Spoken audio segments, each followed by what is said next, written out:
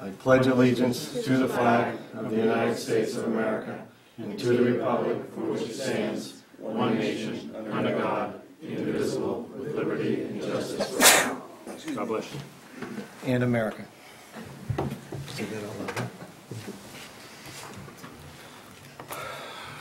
Everybody, thank you for your patience. Peter, thanks for making it. All right, so first off, I was in another on the meeting. agenda is an informal discussion with the Rotary Club for the gazebo at the Littleton Common. Thanks, Mr. Chairman. And we should get the briefing coming up here. I'm Paul Lavelle, Littleton Rotarian. I'm joined this evening with other Rotarians. What I'd like to do this evening is present to you a proposal that the Littleton Rotary Club is offering to the town to donate a gazebo on the Common. And I'll take you through it to kick it off. That's the purpose for tonight. My purpose, though, is to obtain your support for this proposal. You'll see that I've been in front of some other boards and committees here in town already, building support for this as we socialize it amongst the various boards, committees, and commissions in town, along with also the residents of the town of Littleton. Next, please. Okay, so why a gazebo and why now? Before I get into that, though, I'd like to tell you a little bit about Rotary. About 1.2 million members around the world, 35,000 clubs around the world. You see, it's a very ubiquitous organization. As you can see on the slide, service above self, and of the many things that Rotary does internationally, nationally, and locally, we want to make lasting changes in our communities. And we feel that this gazebo project is a piece of one of those lasting changes. And one of the things we're interested in is growing local economies. And you may say, well, how would a gazebo in the town grow the local economy?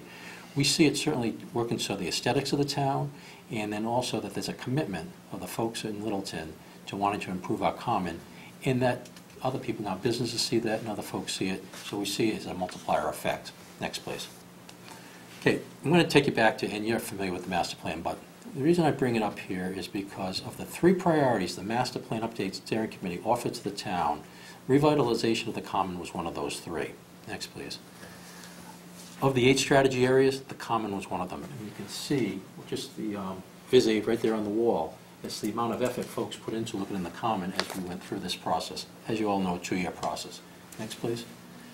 And the first 8 out of 67 recommendations were about the common. So I'm trying to lay the foundation, and hopefully I have at this point. The common is important to all of us here in town. Next, please. Also, 4 years ago, the Littleton Tercentennial Legacy Subcommittee also recommended to the Board of Selectmen and the town at large to look at the common, to do something as a gift and a Renaissance project. And we really think that this could be that gift that becomes a Renaissance project in our common. Next, please.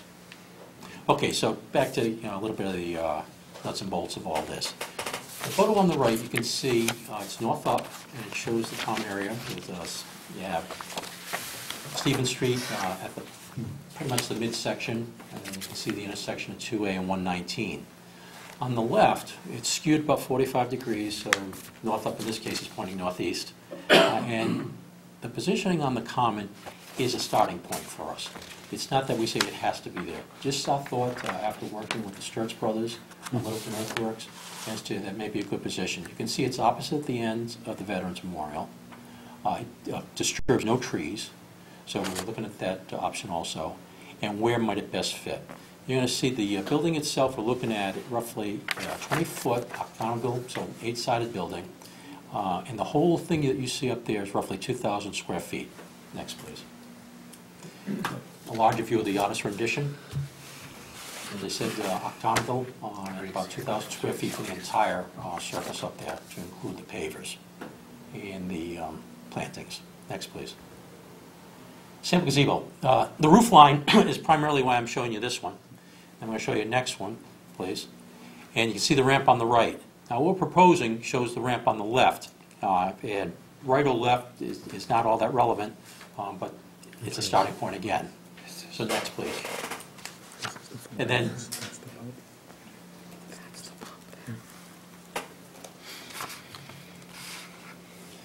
then the pavers at the blocks that we're proposing. Again, not sacrosanct, it's just a proposal. It's a point of argument. Next, please. Okay, where do we see the benefits? Yes, sir.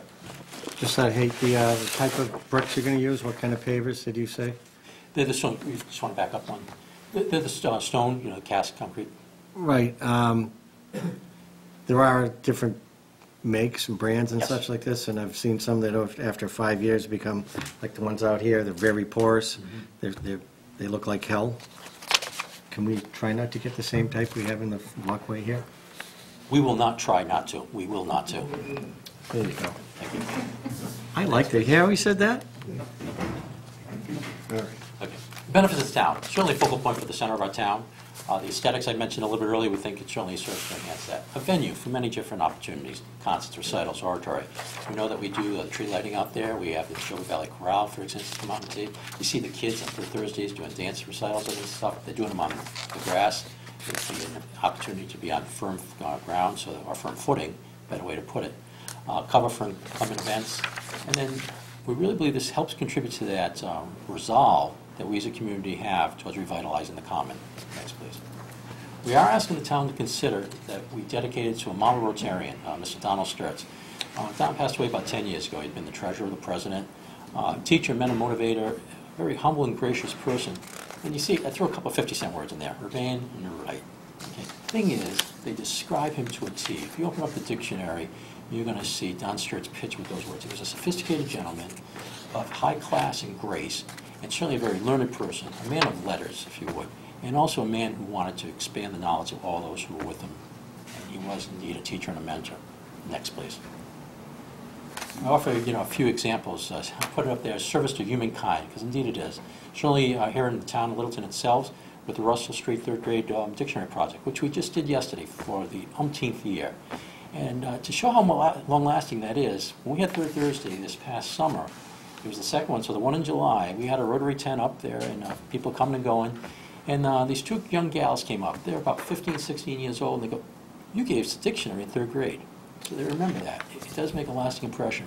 So we're certainly something very proud of, and then seeing about 120 kids yesterday morning, 8-year-olds getting their dictionary, very enthusiastic. Don started that. This Youth Leadership Award is between the sophomore and junior year. We send 6 to 8 kids each year. It's a weekend long, usually on a college campus. It's very intensive leadership training for these kids. They come away just raving about the program. Again, Don was very important in that. High School Scholarship Trust, the Littleton Education Fund, again, Rotary's participation and contributions towards that had its genesis pretty much with Don. Service to the community culture, Historical Society, the Lyceum, as you all know, the longest operating Lyceum in the United States, over 175 years, if I remember the number right. And then many Thanksgiving breakfast holidays, tree lighting, all things you participated in one way, shape, or form over the years. Service to improving health. I threw that up there, and you're going to see a $450 million number up there. You go, come on, Littleton, $450 million? No, we're part of a bigger process. I'd like to give you 2 acronyms, PAIN and PAN. PAIN stands for Pakistan, Afghanistan, India, Nigeria. When I joined the Rotary 11 years ago, those were the only 4 nations in the world that still had polio being recorded as an outbreak. Now, India's off, it's just PAN. Pakistan, Afghanistan, and Nigeria. It still remains a daunting challenge, so daunting that Rotary calls it Polio Plus, is committed to helping eradicate it. And the Bill and Melinda Gates think so highly of this program that they've signed on, as you can see, the tune of $450 million. And it's a real side note about the influence of Rotary around the world. Rotary is the only non-governmental organization that sits on the UN with a seat. And they were helping be a founding member of the UN back in the 40s. Service to the international stage. It's worked with Egyptians, other nations and nationalities of helping kids do exchanges, even as young adults, both at a business level and certainly at a social cultural level.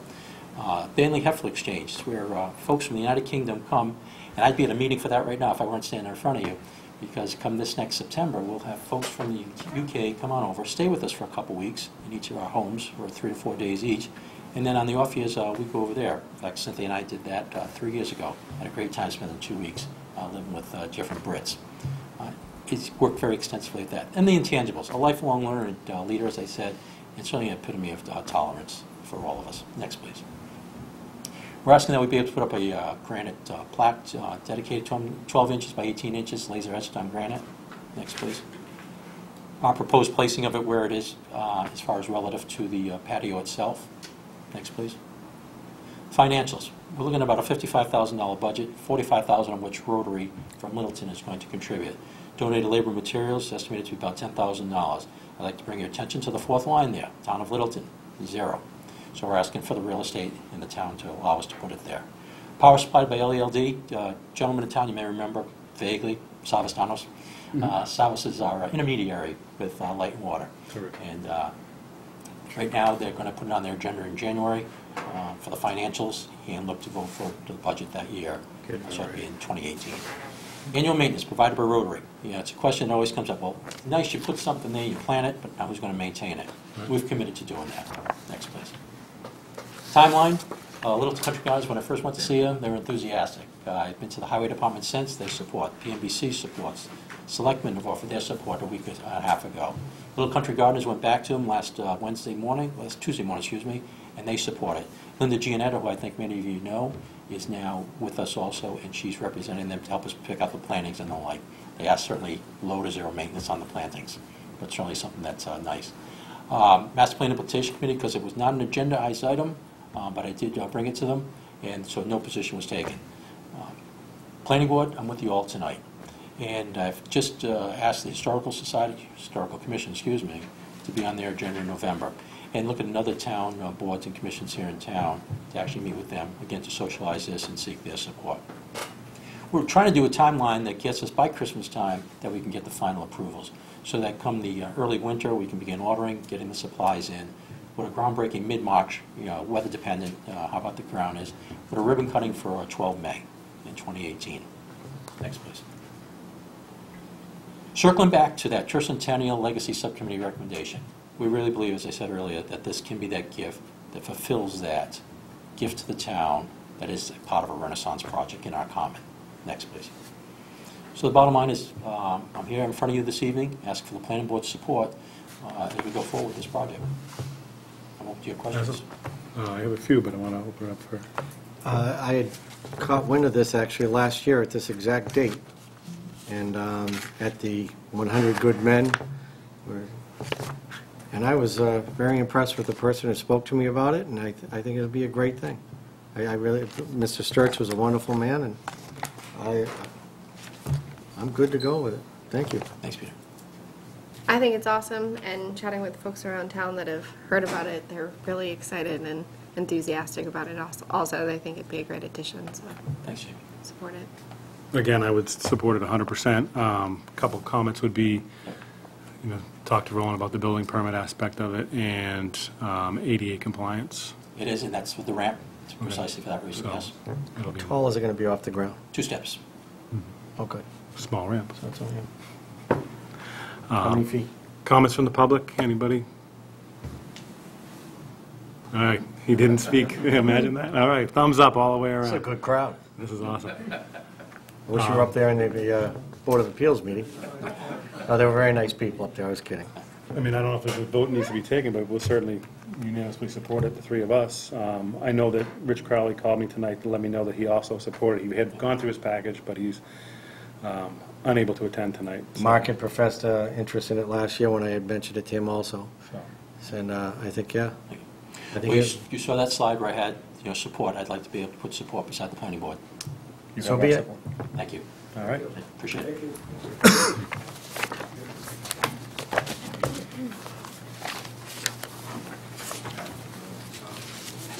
Right on time, 7:15. Public hearing, major commercial industrial use special permit, Aquifer and Water Resource District special permit, setback special permit, site plan review, 119 Russell Street, Workers' Credit Union.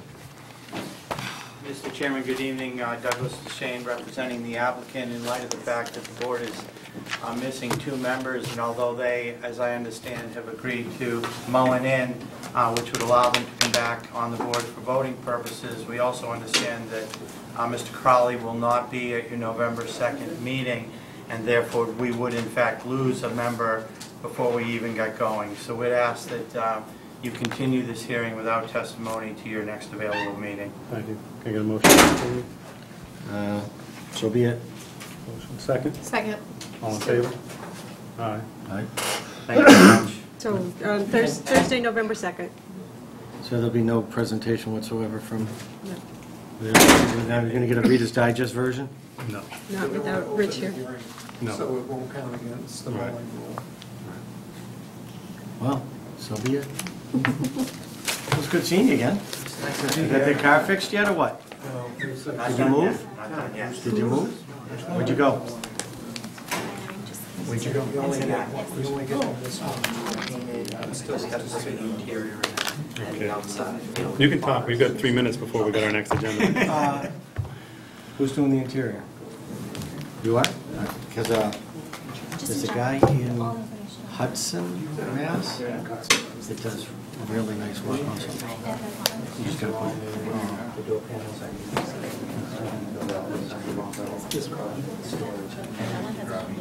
Well, that's what this is.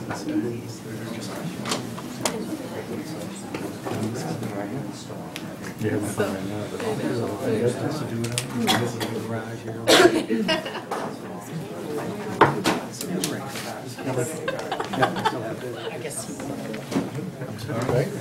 No, sometimes. Somebody else came and said it was okay, so you're a little late on What's the my other. job now? Good thing. Thank you, dear. Night, Sherry.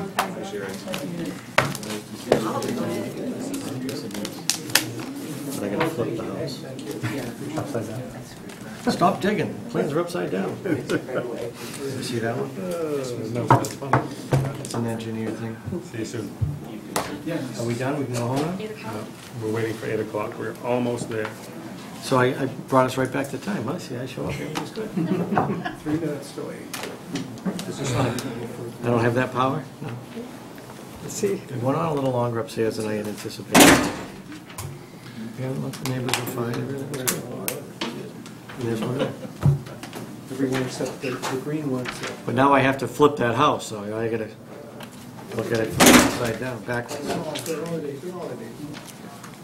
I just have it in my head. Judy, come back. Because the driveway is on that side, so it's always been in my head, that's the side that's sticky. Don't forget. I'll have you all mad at me again. I'll show up and one wall will be built and the next morning it'll be down, right? Yeah. I think it'll be nice. I went to a day-long seminar on Tuesday. Okay, so there's that. Oh yeah, now I need a demo permit.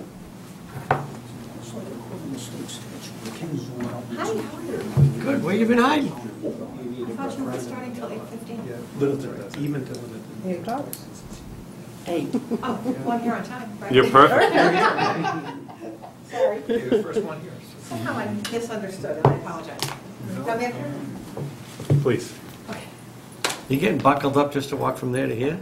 You don't want to lose anything? You're making fun of me tonight. I'm not sure what you got going. You look like you're going out in combat. It's just a very easy way to travel. Are you making fun of me He tonight? is, No. he is, he's Peter. I wasn't. It's all right. It's absolutely fine. There's a song about that. Okay. Come to the river, well, it's all right. Well, how are you? Good. There's that in there.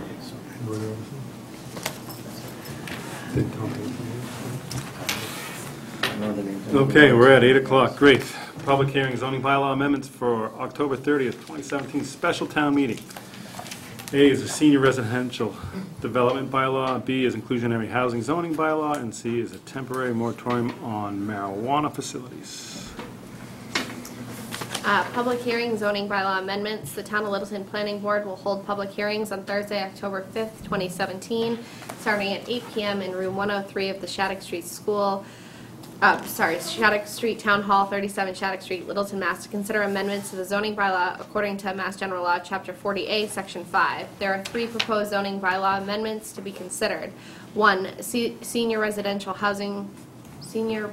development zoning bylaw proposal to replace the current over 55 housing development bylaw to allow for a variety of housing types, settings, and residential services to meet the needs of people as they age. A senior residential development community could be allowed only by special permit from the planning board and would include age-targeted design to detached single-family dwellings, two-family dwellings, townhouse dwellings, independent living units, assisted living residents, and/or continuing care retirement community. 2, inclusionary housing zoning bylaw proposal would increase the supply of housing that is available to and affordable for low and moderate income households, increase the diversity of housing in Littleton, and develop and maintain housing that is eligible for inclusion of the subsidized housing inventory. Most new residential development would be required to include or provide substantial support for affordable housing in Littleton.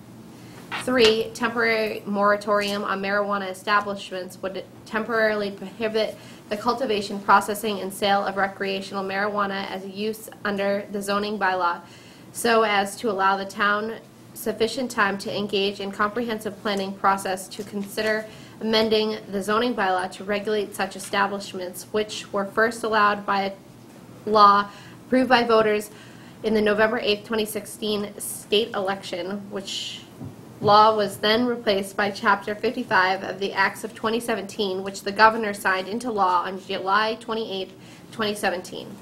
This temporary moratorium would not affect medical marijuana facilities and would extend through December 31st, 2018.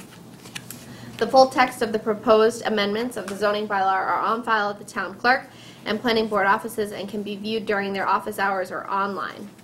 Any person interested or wishing to be heard on the proposed zoning amendments should appear at the time and place designated or provide written comments by October 4th, 2017. The town of Littleton does not discriminate on the basis of disability. Further, a signed translation of the hearing will be provided for the hearing impaired upon request by contacting the planning board office 1 week prior to the meeting date. Thank you. Judy, nice to see you. Nice to see you, too. Thank you for being here. Thank you. We should open up with you talking about it, not the moratorium for marijuana. Thank you. I don't want to go there. So, we did a PSA. I hope you all get to see my debut on TV. My son watched it and said it was cringeworthy, so. Judy, the floor is Would you yours. like me to do an overview on this? That'd be great. And shall we use these slides to do that? That's perfectly fine. This has also been converted to a handout, which is back there for anybody who wants to have it to take home. This is a package. We're going to talk about a package of proposals going to the town meeting, 2 of which involve zoning, and 1 is a general bylaw. So why don't we go ahead to, as I said, there's three pieces. Let's go ahead to senior residential development, which is the first sort of substantive slide. Both your affordable housing plan, which predates the master plan, and the master plan, which was just completed, recommend that the town pursue better ways to create housing that meets the needs of seniors and the elderly than what you have today. People are very familiar with the concept of downsizing, and so often senior housing bylaws sort of think about sort of small, kind of what you have today, single family or duplex units that are intended for people who are essentially retirees or in good health or just able to kind of live fully independently. Hi there, how are you? I didn't see you back there. And you have that now. What you don't have is really a zoning policy that promotes aging in community. And aging in community is a more complicated idea. And it recognizes that as people age, their needs change. So this bylaw provides not only for what you have today, but also the ability for senior housing development to include what we call assisted living residences or independent living units or perhaps even skilled nursing care, depending upon the type of application. And the reason for that is that we all recognize that as seniors age, their needs change, and sometimes their needs change in a way that requires help to live on a daily basis, and that is not necessarily conducive to living in a freestanding house by yourself. Sometimes that works fine, sometimes it does not. So this bylaw really focuses on providing kind of a continuum of options so that people hopefully will not have to leave Littleton as they age simply because their housing needs changed in a way that your existing housing stock does not provide. So it's very much focused on the concept of universal design, which is a probably more important thing than whether you actually have an age restriction per se in your zoning, is to think about what it means to have a universal design, a visitable project, and a project that's really designed to meet the variety of needs of people, as I said, as they age. So that's one piece of the package. The second piece is the inclusionary zoning.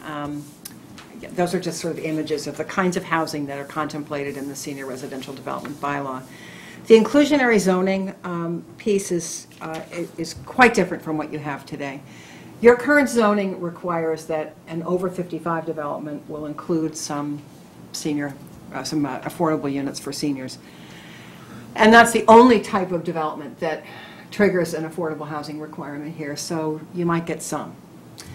This says, this takes that concept much beyond that and says any kind of residential development over a certain size will have an obligation to provide affordable units. And if it's a small project, the applicant would have the ability to say, I'm going to provide the units in my development, or I really don't think I can do this, but so I'll pay a fee to a fund. And I do this, I work on inclusionary zoning probably more than anything else that I do, and I can tell you that a lot of very small developers who do small projects just can't deal with the bureaucracy of affordable housing. And so you want to be able to have a way to say, if you can do it, that's great, but if you can't do it, then you at least have to provide some sort of equivalent community benefit, which is this form of a fee in lieu of units, which you don't really provide for today at all. And then, but larger developments, they have to include the units. But just because of the way development happens here, I think a lot of the projects you see are probably going to be the smaller ones. So the question then begs, well, what happens to this money that's going to come to the town for investment in affordable housing? And just to be clear, the way this is written, of course, the only way that money can be used is for affordable housing. It doesn't go in the general fund to pay for municipal services. It's a use-restricted revenue source. So the third piece of the package is the proposed municipal affordable housing trust, which is not a zoning change. It is a general bylaw. What the town would be doing under this article, which I believe is Article 7, would be adopting a provision of Mass General laws that was enacted by the legislature in 2004 that allows communities to establish a municipal housing trust. And some towns have had a trust for a long time. But prior to 2004, the only way you could do it was to go to the legislature with what's called a home rule petition and ask the legislature to let you set one up on your own. And we had a proliferation of these over time, and eventually the Department of Revenue said, there's too many of these creatures out there, we need to standardize this. So in 2004, the state law was amended to provide for towns can adopt this provision and set up a housing trust. And what you do, of course, is you adopt the law, but then you also have a bylaw that specifically provides for their powers and duties and, you know, limits them if you choose, but clearly that's probably not a good idea. So the trust would become the entity that invests the funds that receive from developer payments under the inclusionary zoning. And they also could, depending upon what the Community Preservation Committee wants to do, the trust could also administer CPC funds for affordable housing. Now, that's clearly a CPC and town meeting decision, but it's certainly something that some communities have done in an attempt to try to build capacity for what it means to provide affordable housing. If you have a group that becomes experts in that, especially in a small town, it's probably better than having different groups sort of, you know, trying to administer money for a similar purpose. So that's what the package is to say we want to provide for a wider range of housing types that are appropriate for people as they age.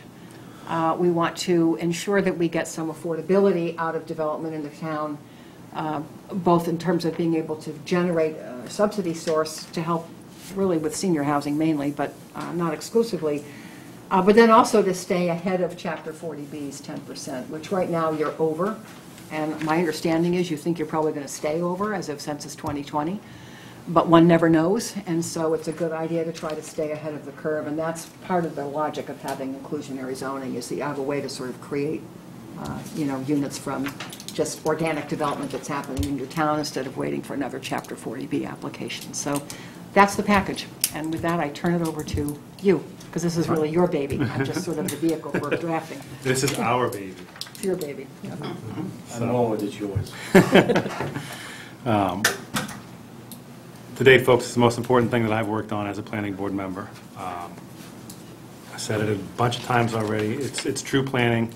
It's something I hoped we would do on this board, and I hope that you know, we can get the town to support it. So I've heard positive things, you know, with the people I spoke with so far. It's important that we get it approved. It has plenty of controls so that we don't get inundated with developments that we don't want. We get the opportunity to, you know, make the approvals here. If they are not something that are beneficial to the town, then they don't get approved. So this has plenty of teeth. With that, any comments from you guys? Again, it's something that we're finally being proactive. And instead of knee-jerk reactions to everything that happens in the town, now we're kicking the ball instead of getting kicked. Never mind. But I'm happy with this. I think it'll be good for the town. Thank you. Agree. And for the record, Rich Crowley could call me tonight. You know, unfortunately couldn't be here, but he did want me to announce to everybody that he could, he supported all of these proposals tonight. Yes, thank you. I was losing my thought. I'll open it up to the floor for discussion.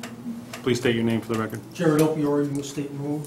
I got a whole bunch of questions on the senior residential development. Okay. This thing, how has this changed from what was voted down at the town meeting last spring? So last spring, we lost by 4 votes, and I can tell you that it was very disappointing for us to have lost that vote, but I think it helps us now that we have the 3-part package. But it is different, and I'll let Judy speak to what we did change. I can give you a few examples of what changed. There are size limits now on the single-family and duplex units. There are both size limits in terms of floor area, but also number of bedrooms. The setback to a residential lot for assisted living or independent living is much deeper now. It's 100 feet. So, you know, there were some changes made to try to accommodate some of the concerns that came up at town meeting. That's mainly it. I mean, the basic philosophy is the same, but I think some of the dimensional standards have changed. Because the two biggest things that I was concerned about at annual town meeting are still in here. 55-foot maximum height for independent living units, and you're talking about densities up to 20 units per acre. That's, in this town, that's huge in terms of density. Right. So to answer that, it's the only way that affordable housing, when I said the assisted living facilities, function, is you want to be able to consolidate the services inside a building. So, you know, there are locations in this town that can support that kind of density. Now, would I say I want to put it on the common? Absolutely not. Do we want to put it near some, you know, amenities? For sure. Would a train station be a better place for it, or a location like that? Maybe. You know, we have to wait for the developers to come in with a proposal. If it's not beneficial to the town, it doesn't get approved. But for assisted living, we need to provide that kind of density. Well, right, but the highest density isn't assisted living, it's independent living. Right, it's a different use.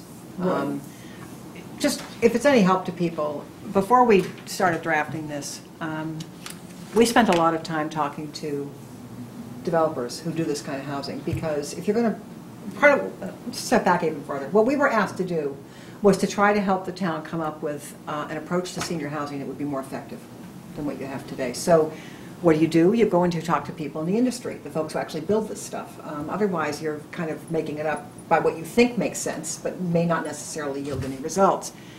And one of the things that became very clear to us is that in order to actually get this kind of development in your community, there has to be a market basis to the investor to do it. You're asking sometimes a senior who's not in an affordable unit to pay a little more to live in independent living than they would in a regular apartment. So you have to have a way to sort of make it a more competitive product. In order to do that, you need amenities in the development. In order to accommodate all of this, you end up needing a certain amount of density to actually support those amenities. Otherwise, you don't get the development. So we spent a lot of time just trying to understand what's actually been built out there, what the investors are looking for, and that's kind of what underlies the proposals. And so I realize it's probably different from what you have now, but we were asked to help you come up with something that's different than what you have now. Boy, basically, you're letting the developers write the bylaw. No, we're actually letting Close. planners write the bylaw. Right. Yeah. The need is, we have a need, and whether you, the only way to get that need met is to really, like Judy said, is to talk to the people that actually can provide that needed product for you. And everything she said, if you listen to her, it makes sense. Why draw a pie in the sky that you can never get to? We have all the things in order to accommodate what we need and to accomplish what this town really is looking for from what us as a board and being elected by you all to produce. And again, it's as close as you're going to get to acquire the goals we need and we should have for our elderly, for the town. And she's done a fantastic job at it. No, I just see this as, yeah, that's the positive. The negative is this Nothing's really, free. this can really open the door to high-density development. Yes. High-density development for the elderly, for products that we need in this town. And again, they have to come in front of the board before they are approved. If it's not beneficial. So, I mean, you gotta make sure you elect people that have the same mindset as the town is looking for. You know, and it's not just somebody that, you know, I don't know other way to put it, but this one is, it's as close to perfection as I think we're gonna get for a town like this. And on top of this, we spend a lot of time with the seniors in this town to come up with these proposals. And we've had nothing but from support from our seniors, so. Like I said, I'm a senior and I still feel a whole lot more independent than moving into one of these highly managed developments, so it's not. And you're one of the lucky ones. Yeah, you're Yeah. fortunate that that's the situation. Tie one leg behind your back and see how well you get along for a week. I hear you, I've been laid up, I manage. Anybody else? Mr. Burton. Keith Bergman, Town Administrator. First, I want to commend the Planning Board for bringing these measures forward as a package. I think it's worth entering into the minutes of your public hearing that these three measures are 3 of the 5 housing strategies that are in the adopted master plan. So we had a very inclusive process involving the community over the last couple of years. It had a specific action plan of things that the community said it wanted done. There were 5 recommendations for housing. You've already done 1 with the accessory apartment bylaw, and here are 3 more. And the other one was to allow greater density where it makes sense, and we're working on that with the funding that we're doing to explore a smart sewer for Littleton Commons. So in a way, we're moving on all 5 of those 5, and I think that you're to be commended for your leadership in doing that, and that the master plan is meant to be implemented, and so good for you. Thank you. Thank you very Isn't that much. great? Got a master plan, right? And we're actually adhering to it. Hey. It's exciting. I'm excited about it. Please. Mary Hondetzel Road in Littleton. I've been one of the seniors that's been somewhat active in this and attended a lot of the planning board meetings and listened to Judy for a long time. And I worked in the social service field with elderlies for 38 years with the state, so I have a fairly lot of knowledge about seniors. This is an excellent plan. I have to commend you, Judy. It's an excellent plan that will put Littleton on the road to what Littleton needs. The unfortunate thing about this, it will not benefit seniors who are seniors now. 5 years, 10 years down the road, it'll benefit the millennia who are living in Littleton now, who want to stay here. That's what's critical about this plan. They will get to stay here.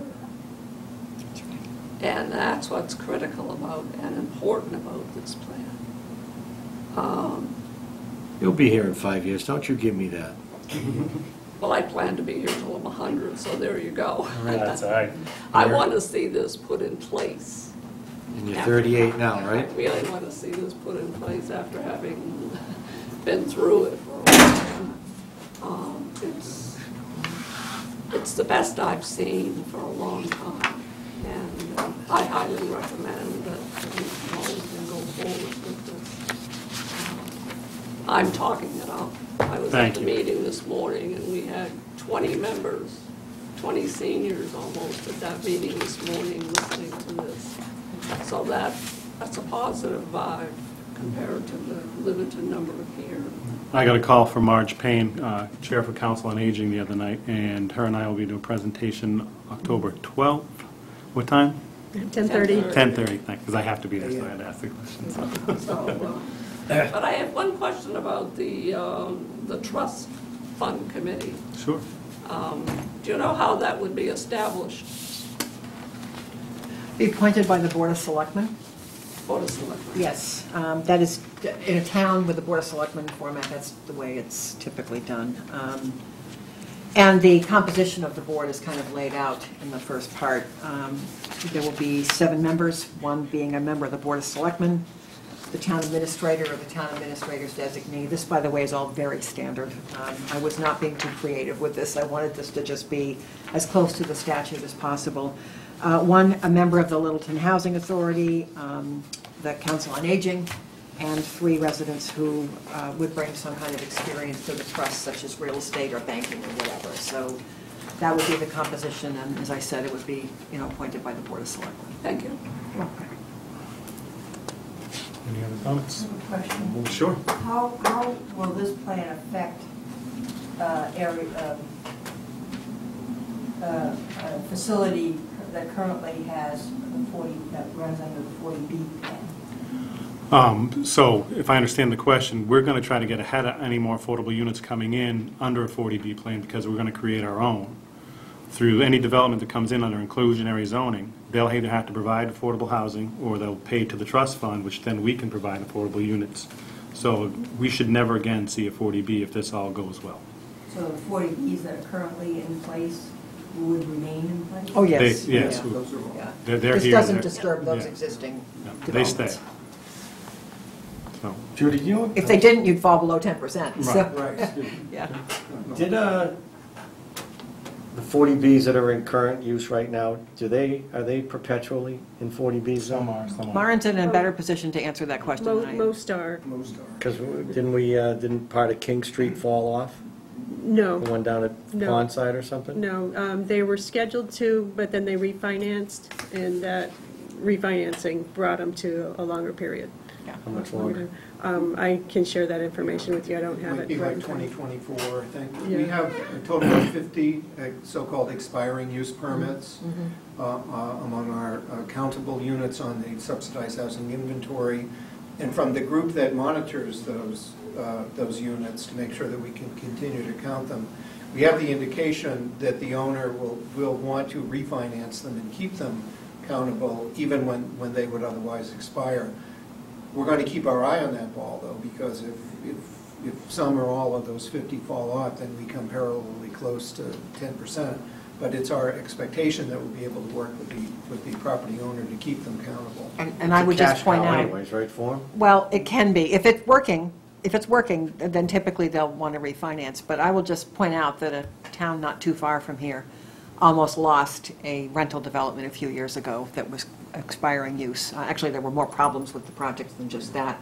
They had a housing trust, they had CPA funds, they granted a mortgage to keep that property affordable. And part of that negotiation was a 40-year agreement to continue to keep them affordable. So having a housing trust is a big deal. Right. And the Because longer- you've got basically a local finance agency. And the longer we can push those leases out, the more we can put into the Right. trust fund, and It's- the more affordable units we can provide on our own. So if they ever did fall off 40 years from now, you should be above it anyway. Right. Please. Yeah, that's the one part of this I do support, is this town's been run over roughshod by developers with 40B, and for those who don't realize it, 40B is a bit of a numbers game. And I've seen that units come on, then all of a sudden they drop off, now they count against you, and it just keeps perpetuating itself. As I understand it, if the town goes 1 unit under, a developer can build what, almost 200 units? If you're not at In 10%, worst case, if you fell below 10%, even by 1 unit, then you, under current rules, You're vulnerable to 40B whatever. could come in for another 200 units. that's correct. So, And that's right. from what I saw down on 119, didn't they have ways of all of a sudden, units, if they're rental, they're 40B for longer than if they suddenly turn on condo or vice? It's like- Every project's different. Right, It's I'm kind of hard to saying, you can get these generalize. projects that are imposed on the town by the state, and then after a while, they don't even count towards your quota, they count against you. So That having can an inclusionary at least gives us half a chance to protect ourselves. Oh, your state rep. Well, that's going to do a lot. You're right. Thanks. You're welcome. You can work with that part. I just have one other comment or question. Sure. But Please state your name for the record. My name is Claire Bell And you are from from Littleton. But I'm new in the area. address? You give our ad. Address? Yeah. 119, no, I'm sorry, it's off of 119, 17 Boxwood Drive. Okay, thank you. So I'm new to Massachusetts, I've only been here a year and a half. Moved in because of family. Welcome. Thank you. And I really do love it in this area. What I've found is I just moved in. It was a culture shock from rentals in this area. I mean, I sold a house to come down here, but still I couldn't afford to buy a house here. So I couldn't afford a condo, so I decided to rent. As far as renting, fixed income, so I looked into affordable housing and I applied everywhere, and where I got accepted the first place, that's where I went. But after their 1 year, they raised my rent by 90%. Well, my Social Security didn't go up 90%, so if this 9 is or 90? 9%, yeah. An extra $162 in my month, that I needed to come up with. And if this is going to be, a constant thing, then I can't do that. I'm just going to have to leave. So is this a new construction that will be coming along in the future under this new plan? Will there be some type of control over that? How much your rent can go up every month? There is Every year. it's governed by what's called an affordable housing restriction, which is recorded with the Registry of Deeds. Your story isn't the first time I've heard this kind of problem. You have a couple of issues going on here in Littleton. One is you're on the outer edge of what's called the Boston metro area. And the rents and the income limits and everything around affordable housing in Chapter 40B are governed by the income limits that come out of Boston. And so the farther you are from the city, the less relevant some of those income limits and rents are to the actual lives of people out here. So I suspect that the project is complying with its regulatory agreement, because otherwise they'd be in big trouble with somebody. But there's always a tension with these affordable developments between wanting to keep the rents as low as you can and the insistence by banks, the lenders, to have the project be as profitable as possible so that it doesn't go under. And in that tension, you have developers who I know people may not like, but they didn't write all these rules. A lot of them did not come from the developers who are living with them. There's this tension around trying to keep the project affordable and not losing good tenants, and yet keeping the banks happy, because the banks expect to see a profitable development. So I don't know what the regulatory agreement says on that development. I don't want to comment on it, except to say that rent increases happen in these projects, and I hope it's being monitored properly. That's all I can say. That seems like a kind of high rent increase to me, but I don't know what the regulatory agreement says. I complained about it. Yeah, I don't know what And the they restrictions cut it are. in half. So they were able to give me a 4.5 instead of the 9. Well, that is good to know. So people have to speak up. Yes, yes. Thank you for answering. No problem. We were just doing some math. So. We're doing some math. Yeah, right. To go back to the old ways. Any other comments, questions? No, so we need to move this, it's a public hearing, we need to move this, put it on the warrant articles? Well, Vote to recommend. right, and decide if you're going to first take up the temporary marijuana moratorium, or if you want to take your other votes first. Well, if we take our votes now, Judy can move along, you don't have to stay here for the discussion. I'm always entertained when I'm here, so whatever, if you need me to stay, of course I'll stay, so. Do you want to write individually? Yeah, I think we should do them each individually, even though we're presenting them as a package at town meeting, we should Yeah. put them all on individually, so.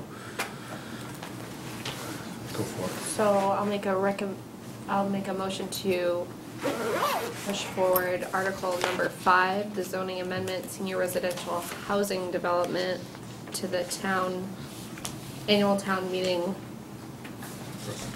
So would be a vote to recommend. Yeah. Did I say that? No? Vote to That's what I recommend. heard. Yeah, right? I'll make a motion to recommend, yeah. To move this forward to This is forward for town meeting. annual town meeting. Second. All those in favor? Aye. Aye. Next. Aye.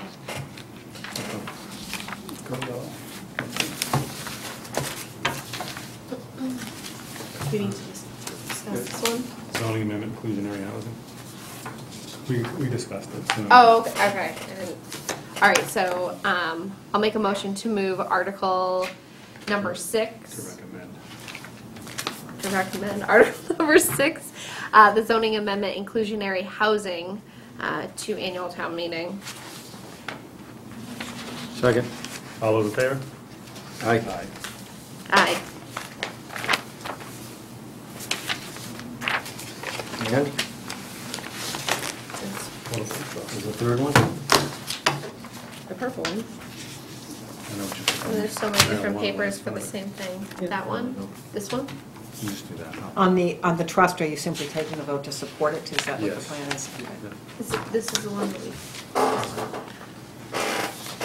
I'll make a motion to recommend we move the Municipal Affordable Housing Trust, Article number 7, to annual town meeting, Special town meetings. special town meeting.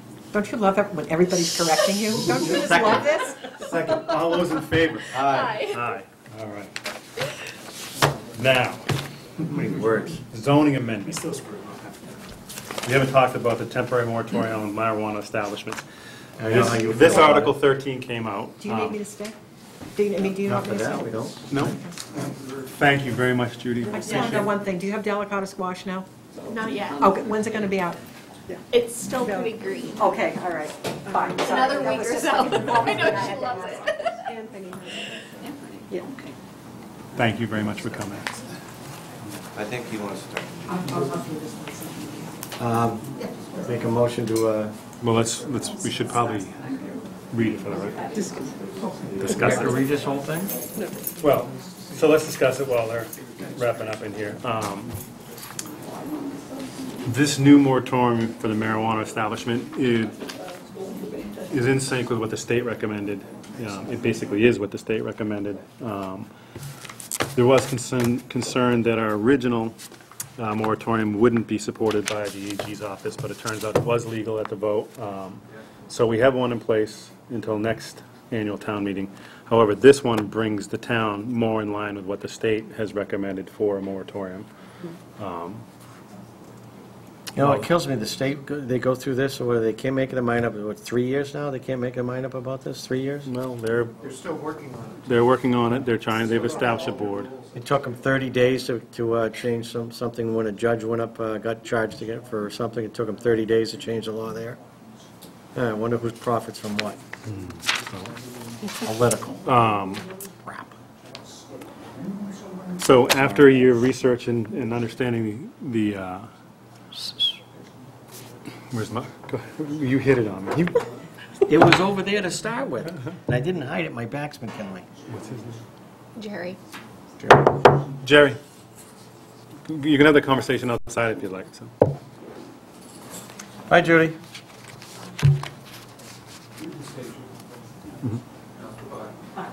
You want to just... Sorry for the interruption, folks. Is this open to public yet? We haven't started public comment yet, we're still reviewing it. So I started to say that after getting a year of education on the moratorium and understanding it a little bit better, I would support a motion for this, but I want to open it up to discussion on the board first. I have no discussion. So the changes on this specific article versus what we have on file now that was acceptable is what?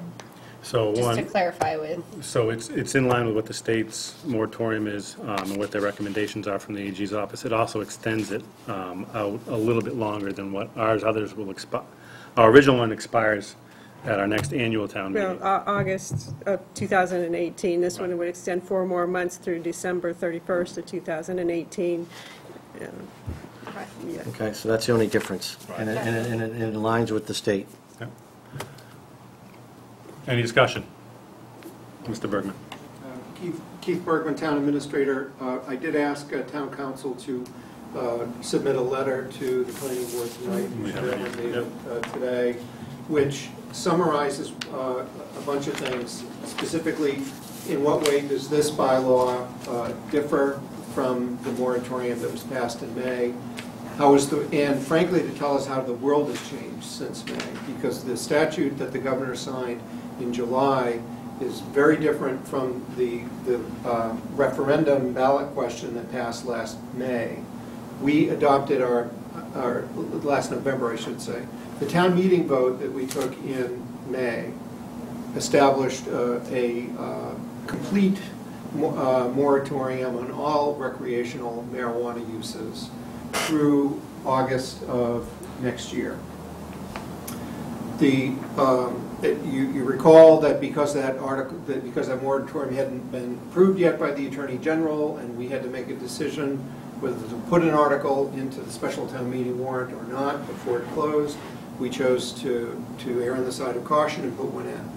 The one that was written by town council for this town meeting was, as the chair said, is written around the new statute, not the old one. It's written around what the governor signed. Specifically, what we're seeking to change in this bylaw, though, or accomplish a number of things, including even after the article was received by us, the Board of Selectmen voted to make the last-minute change at the request of our existing medicinal marijuana establishments, sanctuary medicinals.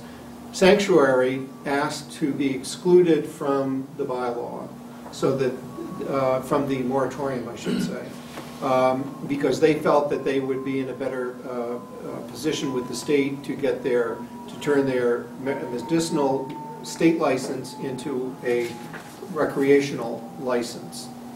The Board of Selectmen didn't have objection to that. We have a host community agreement that envisions that at some point Jason and his group could move from recreational from medicinal to recreational if the law changed. So that's one thing that's different. The bylaw that was passed in May would have applied to sanctuary. This one would not. It would. However, this bylaw does not allow sanctuary to get their local zoning permit. That could only happen if and when we amend the zoning bylaw to allow recreational, which would take an action by your board to bring it to town meeting. We could do it in May, but we haven't done it yet. The other thing that happens is, under the new law that was signed by the governor in July, if a community wants to limit the number of licenses that get issued for recreational purposes, or to exclude licenses altogether, or to exclude certain types. For example, if we didn't want to have dispensaries, but we were okay with cultivation sites, that's an exclusion. Or if you look at our current medicinal bylaw, it allows precisely one license, and you've already issued it. We'll need to talk about how many licenses for recreational do you want. Are you okay with one? Do you want more?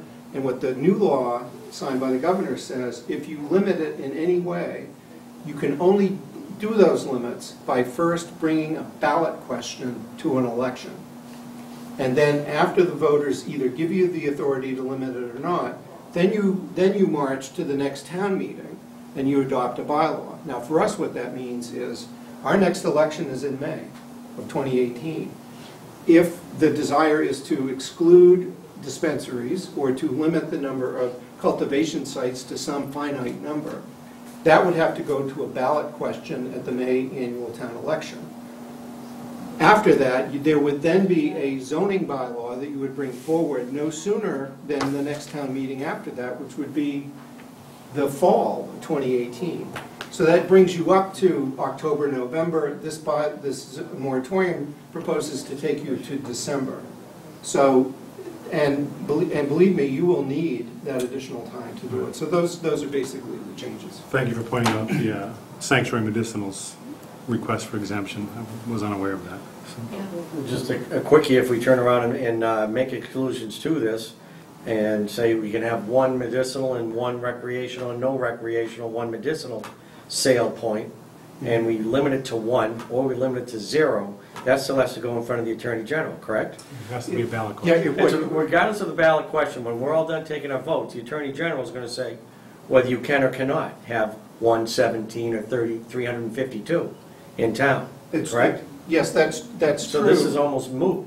Well, it's true, but what would happen is that if you design, unlike the first bylaw, I will say, because of the requirement to go to a ballot question first to limit the number of licenses, if that had been in place for our medicinal marijuana, it wouldn't have passed the Attorney General's review.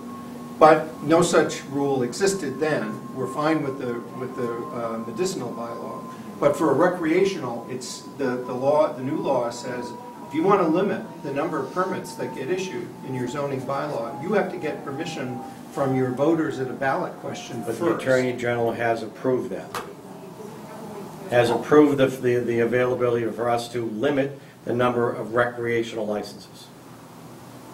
Yes or no? That's what Yes. you just said. Yeah, well, it hasn't come to the Attorney General for ruling because it's at the Cannabis Control, not to And they only got inside 4 weekends. baseball, but it's the state's Cannabis Control Commission, which even now is only starting to meet and starting to adopt what its rules are going to be. So in 3 more years, we'll be having this discussion again. I think the most reasonable thing that we could shoot for is if this bylaw passes with a moratorium on all dispensaries, a moratorium saying no recreational dispensaries until and unless town meeting allows them by future zoning. What that would allow us to do is to go back and address recreational cultivation sites. And you could bring a recreational cultivation site bylaw to the May town meeting, because it's not subject to a moratorium. So it would be reasonable to do that. And then have the ballot question if it's your recommendation and the selectmen's determination to limit or the number of dispensary licenses. That has to go to an election first next May. If the voters give permission to limit or deny licenses, then it goes to a town meeting in November of next year. So. Keith, thank you for that. Any other comment from the chair? Yeah, I want to thank Keith for straightening out the timeline, because I read the state statute, and it looks to me like in the statute, it's within the town's right to zone out recreational marijuana in its entirety if they so choose. I didn't realize, I know you have to bring it before the town voters, but that's only for communities that voted affirmatively for the state marijuana ballot initiative. Which we did, Which we did. 53% in favor. I wasn't aware that the timeline was you had to bring it to the voters before you could bring it to town meeting. Yeah. So that would make perfect sense for the moratorium. And I'm not going to be a wise guy and ask if this is going to a joint committee. But I'm pumped. What's that mean? So let's make a motion to accept the moratorium on marijuana distribution and Moratorium on marijuana establishments. on what? Marijuana establishments. Supported at the special town meeting? So be it. Second. Do we have to make a mention for the exemption for, It's- No, you don't, because the article as posted, if you recommend the article as posted, it would contain that exemption. And that would be my language that I recommended as posted for the special town meeting. we have a motion and a second, all those in favor? Aye. Aye. Thank you. For the record, I vote against any recreational marijuana growing, selling, eating, smoking, biting, I don't care what it is. It's all junk, in my opinion. Item 5, Turkey Farm Estates. Progress continues on Turkey Farm Estates. The report from Geo Insight is attached. We've got that. I've reviewed that. Jeffrey, how are you? Steve? Mr. Chairman, members of the board, for the record, Joe Fesnola. To continue the discussion on Turkey Farm, I'll jump to item B first, just to update the board. I think you know that we've got a letter from Geo Insight, who reviewed the Farmers Pond issue, presented their findings, made some recommendations or some critique of our analysis. We have looked at that and tweaked the calculations based on their recommendations. I won't bore you with the technical details of it, but the end result was really no change to our conclusions with regards to what happens or what theoretically happened pre-development and what we're proposing post-development,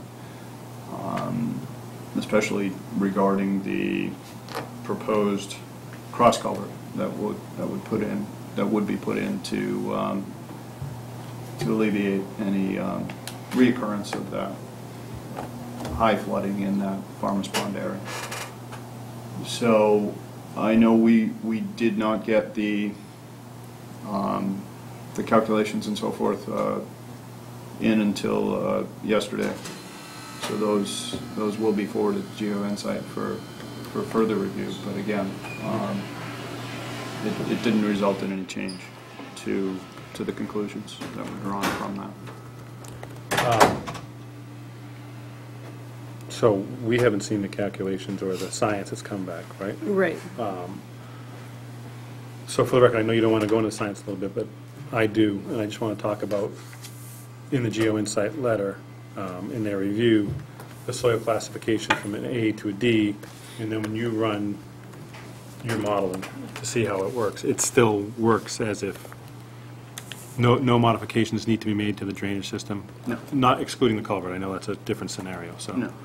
I mean, essentially what they're saying is, in this type of soil, you have hydraulic soil groups A, B, C, and D.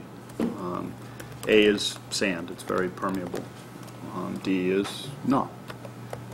In this type of soil, there's a kind of a nuance. This is an A/D.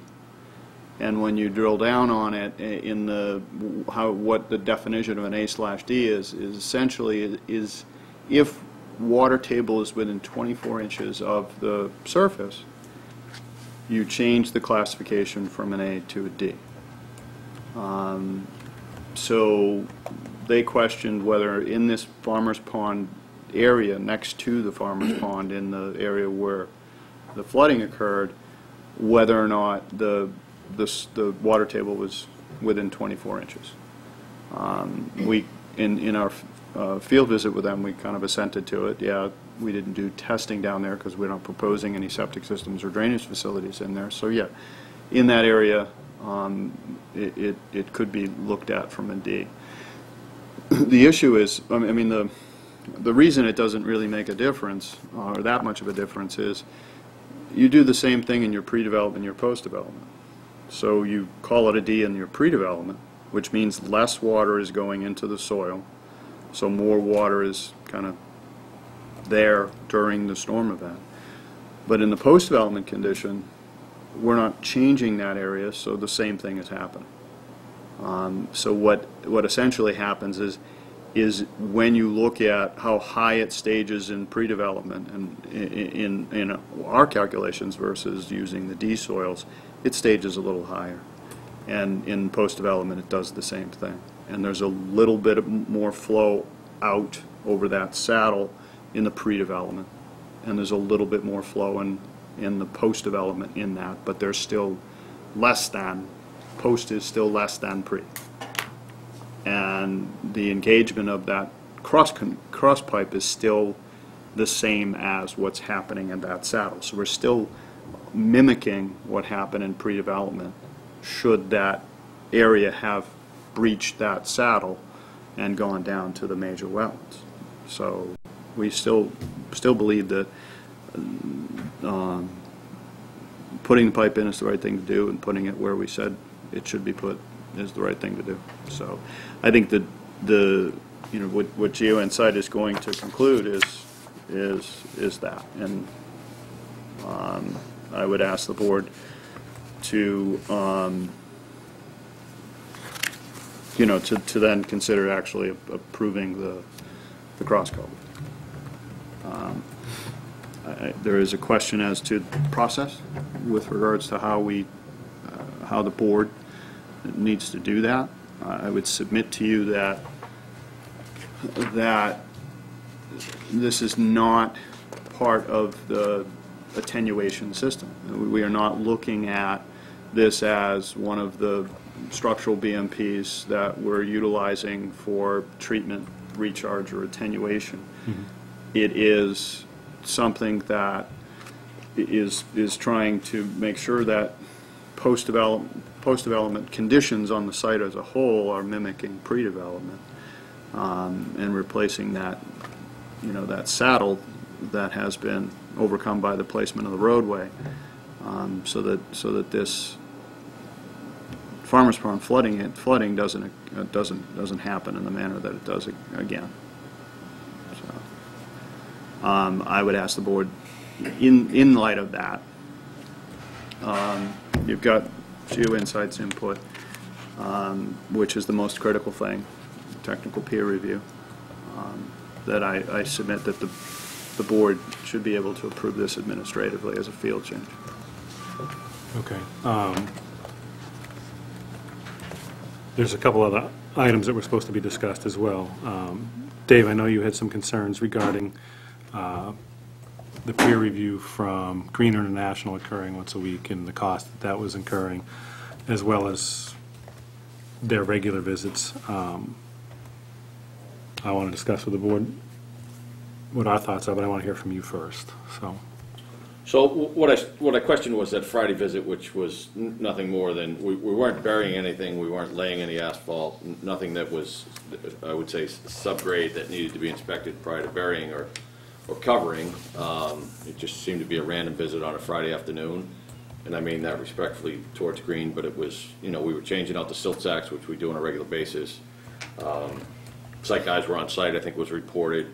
We had a major rainfall the day prior, so the detention ponds had filled up. And there really wasn't, in my opinion, a lot to report there, and I was wondering why they were, first of all, I had asked what that site visit was costing me. I did not get an answer to that. I asked repeatedly, and got zero response, which I feel, perhaps I'm wrong, but I do feel I'm entitled to as I'm paying the bills to see what I'm being charged. And then I suggested that I didn't quite understand what was the purpose to the visit. And I don't know that I got a response to that either. Okay. I don't fault anybody for that, but I do feel that if we're, the site's under control at this point, in my opinion.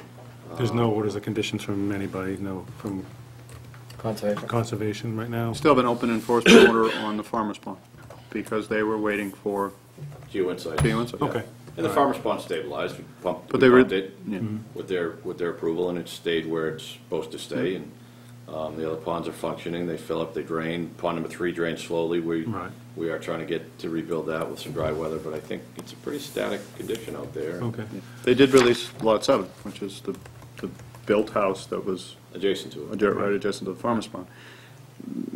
Technically, the one EO that they're leaving is Lot 30, which is the vacant lot behind Lot 7, and they're just kind of doing that from a standpoint of leverage to make sure that GeoInsight's report is done, and if there were any recommendations that came out of it were done. And I think, given the contents of the report, next time we go visit conservation, we should get that released. Right. We're upwards of 30 visits for 3,800 feet of road we've built. Right. Well, built 20, and I know you we can understand what our concern was Absolutely. Originally when we established the once a week. And we acquiesced to their multiple visits, but I think at this point now I think. And I've been through the site several times, and I would say that, in my opinion, the site is under control. I would entertain a motion from the board to reduce the number of visits from once a week to as needed. And on here, I discussed it a little bit and thought maybe every 3 weeks, but even at that, I don't know that it's required. open the discussion with my board members. Well, you said that they showed up after a heavy rain. You said they came out on a Friday and it rained heavily on a Thursday and the pond was full again. Yeah. Not the pond, the retention ponds. No, I'm sorry, not the farmer's pond or its surrounding area. These are the detention basins which are released from the catch basin, so they're performing their job. The ponds, the retention ponds, or it's saying Green is doing the job? Both. Perhaps both. But it's the retention ponds are doing their job. Now, your discussion about the farmer's pond, and you said that the modeling and the such, is the water is 2 feet down when it rains. This one matches that one because it went from an A to a D, and now you're going to tell me you want to take a pipe and put a pipe in to take the water from the farm pond and drain it that way. Is that what you're saying to me?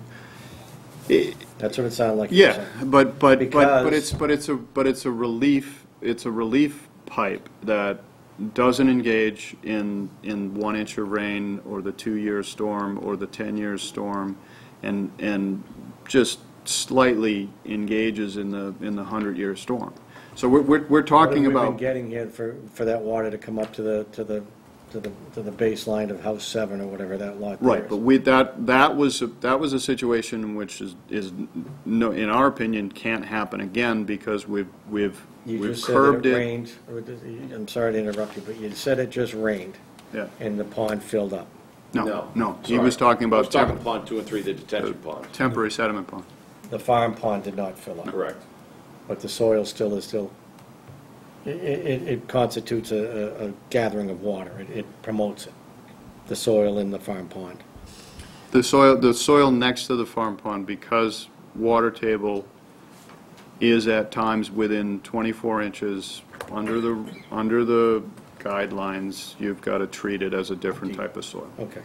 So it's still sand, it's just the water, because the water's here, Because further there's no down, place for it there's to go something to else that's percolate. keeping it If up. the water was way down, there'd be plenty of sand for it to drain in. How far down do they dig when they do their geo tests or whatever? We Drive a pipe down, they pull out and look at it like they do cores in the Arctic or to see the No, ice? we've done, You dig a hole with an dig excavator? a hole with an excavator. And how far down did you go?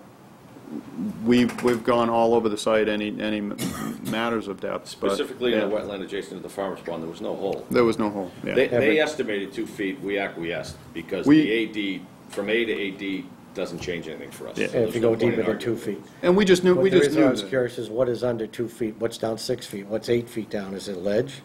Is it never going to change? That's why I was curious as to what was causing the water level to stay at 2 feet below grade. That's what I was curious about. I think it's just, it's the nature of the topography. You've got a depression there, and this Who is, follows it? this is seasonal. It doesn't stay there within 24 inches all year round. It's, whenever we talk about groundwater, we talk about estimated seasonal high groundwater. Okay. I was at a property where it's synonymous, every basement's getting pumped 24/7. Well, I dug down 9 feet and never saw anything. I said, well, how that can be, and you're right, there are different seasons where the groundwater is much higher than others. Yeah. So this pipe that you want to put in, and it doesn't seem to be an issue, is, after your explanation for that, but I still was curious as why the water is so high, and again, it floats. It's not like surface water where it's level. Yeah. I've seen some strange. I mean, the way that this farmer's Oh, I pond, understand that. Thank the you. way the farmer's pond area is going to work is there's going to be water in the pond proper. That's always been there. That's 15 feet deep, and it's a pond. Occasionally, that will slightly spill its banks. In the 100-year storm, it's gonna get from elevation 262 to 263. There might be a foot. And at 263, that's when it starts to engage the cross-cut pipe that we're gonna. So by and large, that peripheral area is gonna be grass. All right, I understand, thank you. All right, so that's that. Getting back to the site visits with Green and occurring every week and moving it away from every week to as needed or every 3 weeks or every 3 years, every 3 months. You guys have any recommendations? So if I may add one other piece, and sorry if I'm cutting you off there, I did meet with Chris Stoddard on site, your Okay. DPW director, your BED, and we talked a little bit about this process, and I'll let him speak for himself if you prefer to speak to him directly, but he did suggest, or I guess, he did see my point of view that if we were burying something, whether it be your RCP or your water line, the water department's there for the water line, but if we were burying drainage, or if we were processed gravel or sub-base or laying asphalt, or any of those things that, again, you can't see if you drive through the site, you know, I think we both agreed that it's completely appropriate to have a third party there to inspect. And on our end, we initiate those inspections with Green because we understand that's the process. Right. And I don't think Chris quite has the manpower under his belt yet to send the We don't want to impose person that on our DPW. Correct, so it's engineer third director. party, we understand that we don't put the RCP in, and we don't do the subgrade, and we don't do the road prep without notifying Green, because we want to protect ourselves with a third party inspection there, or at least Okay. they're going to ask us to dig it up. So we're all on the same page there. I don't think he felt that site visit that we were questioning was necessary at the time, Okay. nor does he feel that it's, and again, I'd let him speak for himself, but that the frequency was justified, because again, we're pushing 30 visits. And I Right. know we had some trouble, but I don't know that we're in that situation now, and hopefully never again. I would agree. And rainfall, you know, we said heavy, they came out after a heavy rain. I've seen many monitoring requirements be tied to a certain amount of rain. Like if there's an inch of rain in a 24-hour period, then they'll come out and see how things are run. Well, I will suggest that the two detention basins in question, Basin 2 and Basin 3, 2 is functioning, we've seen that repeatedly.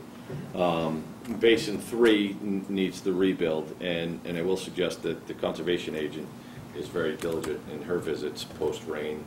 We walked the silt fence line together with our contractor, we checked the silt bags with her, and we do review those ponds as well. So I feel like we're getting adequate coverage. Marn, is it okay for us to ask if the conservation agent can continue to do those and not only report to their board, but maybe give us an update, and then we can alleviate the pressure of Green being there every 3 weeks? Is that? Oh, Green's, I can ask Amy to share her reports, and if there's a time that she's not going to be out there, just to notify me, and then we can determine if we need to pull Green in at that point. Okay. Does that make sense? Yeah, Okay. I'm looking to take the burden off of the developer as far as the payment goes to the third party, and only be required when he's burying something. oh, we don't want you burying stumps. No, sir. Be a violation of our order of conditions. All right, so let's take giving care of the this cat a one bath. first. I'm okay with the idea of approving it administratively. Unfortunately, we're missing 2 other members, and I would like to hear them weigh in before we approve it administratively. So the cross culvert, in my opinion, should be looked at by all 5 members.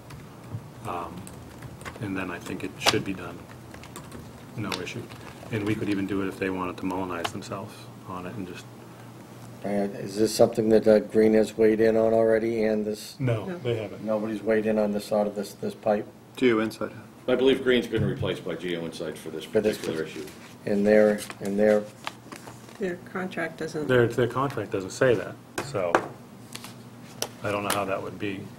well, then we're going to have to ask. I But would- I'm not opposed to having Geo Insight take over on this one, and you could pay them instead of Green for the review. I feel like Green has opined on the pipe and its sizing, but then we referred the pre and post development data to the hydrogeologist for their opinion, which I think we've received. So I think if we look back in our minutes or look back in Green's notes, I do believe they've opined on the culvert to be placed, and also agreed with the sizing. And then that's where I think we had some questions regarding whether or not they were qualified to assess the hydrogeology. And we moved to Geo Insight. So I think that work's done. It may be worth a review of the file. Okay. And then if we're going to come back to your board for a vote of all your members, I think we would have that information, unless you have something to add to that. And we'd have a chance to review it too, and then we can have the I discussion with believe they Green did and, apply, right? Yeah.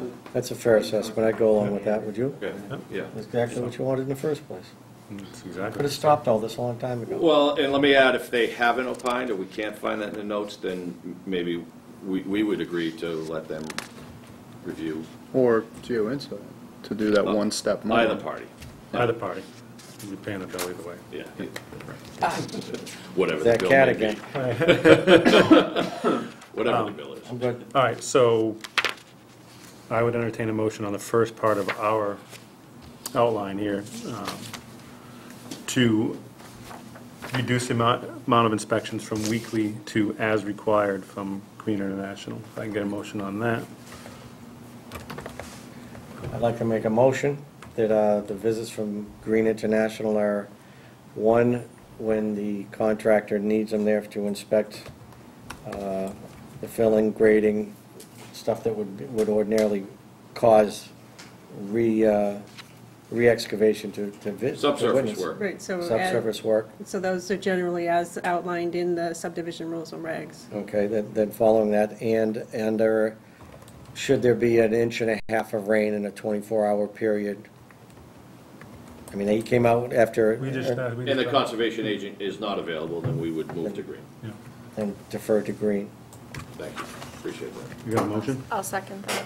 All those in favor? All right. Aye. Aye. Did we miss anything with that, though? Did I miss something on that? We're fairly covered, I believe. Yeah. We understand the problem. What would you like for me not to have included in that? I think it was fine. Go with the cat again. I do. All right, and then we'll just continue the discussion on the cross culvert when we have a full board. And we will have our information. We'll also check the notes to see if Green did do the review on the pipe. If not, And if not, can we get them engaged to do so before the next meeting? or Geo Insight. Great. All right. We're leaving that up to. I'm hopeful we're not done, but I have an easy one if I may. I think, Martin, there's maybe Mark can add in, there's some housekeeping on the bond release issue. Yes, I saw Town that. Council's reviewing or has reviewed, I'll let Martin speak to that, the tri-party. Our tri-party emulates the same one that you approved for Cooper. We have the same bank. And, but in order for us to receive the letter from our bank regarding the tri-party, we're a little different than Cooper because we have the $444,000 in a cash bond right now. So we would need a sign-off from you folks releasing that in order to then reestablish the 380, which is the reduction from the 444 for Balsam and Fraser down to 223, and then in the establishment of 157 for Spruce in that tri-party totaling 380. And that's, I think, a bit of the housekeeping that we don't have in place right now. I got the email on that today. So we can work on it. As far as releasing the bond, do we release the whole bond so then you can put it into the tri-party agreement, or we just release the? You'll release the 444 upon, at the same time we reestablish the 380. They're two different mechanisms. One is cash, one is a tri-party. Right. The bank won't post the tri-party unless they know they're getting their cash back. Right. You won't release the cash unless you're getting your tri-party. They will happen at the same time, same signature one of these page. deals? One of those deals. You go first, I go first. All right. But we do need signatures on your release, or some mechanism. You voted to release it, but we need some formal mechanism from the bank. Again, it all comes under your protection, Right. whether it's cash or tri-party. So do we They're need not a gonna letter from take my town word for it. council? No, what we'll need is a letter from the bank. Through the chair. All right, Chair. We need a letter from. Well, it was explained to me, but I hope I can, say that the bank won't sign the letter of credit until they have some form of acknowledgement from the board that you're okay with this release. Shh, I'm looking If right at the somebody could TV. I'm looking at the provide a- camera.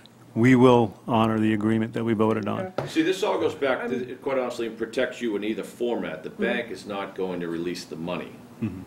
Or unless you are releasing the bond. If you understand that, we could never take our bond and run because they want something formal from you. Right. So I'm Totally wondering if comfortable we with that. just get some wording from your attorney, something that I can. Something that we can sign, we'll sign. Through the chair. Yes. I love doing that to you. Yeah, well, I want to see what you love doing later. The issue, again, is right now, we have your money. right? The bank wants our money that we have of yours. They want us to sign a piece of paper stating that we're going to give you your money back before they're going to sign their agreement that says we're going to get the money through a bond, that three-party thing, correct? Have the bank draw up exactly what they're interested in and have our attorney give a once-over so that our attorney isn't doing the work. The bank's attorney is, because they're getting a lot of money out of you. That's fine. The other piece of it is, what is your mechanism now for me to receive, if we leave it as a cash bond till we work all this out, it's $380, it's reduced from $444. I have no mechanism to pick up my $64,000 right now, because your treasurer will not release that to me. I've asked, Maren and I have spoke about this, there's no mechanism for me to pick up my $64,000 that you voted on over a month ago.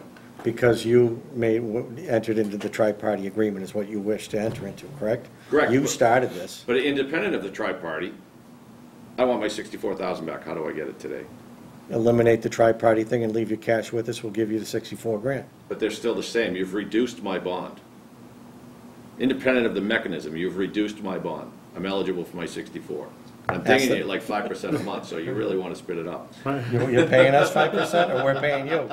We're paying you 5%? I'm charging you, but you won't pay me, so don't worry about it. All I'm hopeful Maybe we for- need to go over this farm pond a little. No, I'm hopeful for my 64, at least as a start.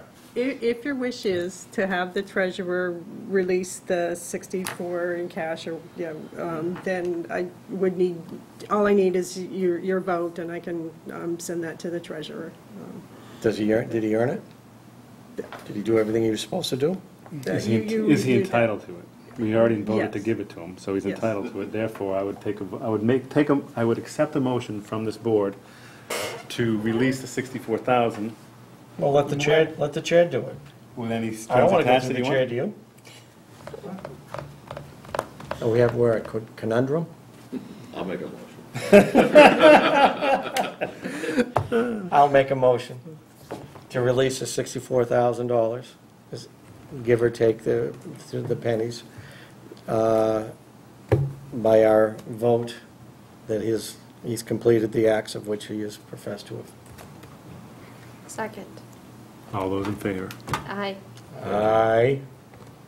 Thank you. You've got your And Martin, 64,000. so a letter from my attorney that for something to say they're releasing the new, you're releasing the 64, the new 380 in cash in lieu of the tri-party. Your attorney- Whatever wording the bank Comes is our way, looking we'll have our for. bank, I'm- I'll have I our was- town attorney look at I was trying to draft something, it's like, I don't know what the bank is looking No, for. it. Let your attorney draft it, and we'll have ours look at it, and What they're willing to accept, and our attorney will give it the once-over. I'd rather him spend 15 minutes reading his writings through the than... chair. Well, he was talking to me earlier. He was looking at me. Eye contact. My attorney can speak directly to town council, hopefully, and just kind of crank this thing out. Yeah, that's fine. Yeah, they do it all the time. Okay, good, thank you. Then why are we having this discussion if you do it all the time? They should have done Why it before the never done meeting. that before you came They here? outlawed cash bonds years ago, so it's forgetful for how the process works, but We didn't. Mass General Law did. I know we're above that in Littleton here. We are above the state. So lastly, if I may, and thank you for your consideration, we would like to move K forward, either through discussion of the cul-de-sac as you see fit on a conventional versus an OSRD, versus bringing the roadway through. We'd like to move forward on the rest of the roadway for Spruce, and we need some direction on whether we're building that cul-de-sac or whether we're bringing a through road to the potential subdivision of K. All this is hypothetical, of course, because K has not been discussed since May sometime, but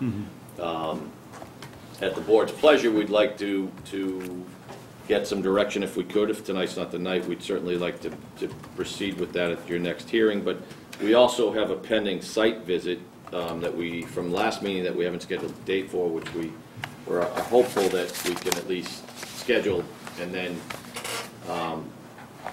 receive a little direction from the board whether they would like that cul-de-sac to stay or bring a through road up through that approved cul-de-sac on Spruce into the proposed roadway of K. Okay. So it's not on our agenda. That being said, I would entertain taking a quick peek at it if my board would be so inclined, just to see what they're Was proposing. K discussion not on the agenda? Jamie? Oh, I'm sorry. Then I'm overstepping. That's okay, we have it up there, I think it's a good time for everybody to at least take a look at it and get an idea of what they're proposing to do on the K piece. And please, give us a quick overview. Little direction. So this is an OSRD for K. And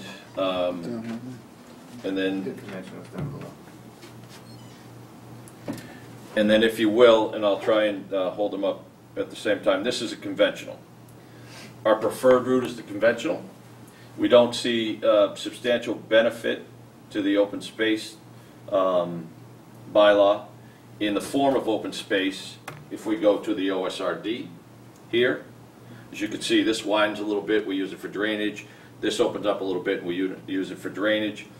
I know that there are members of your board who are adamant about the value of open space, being dry, high, usable.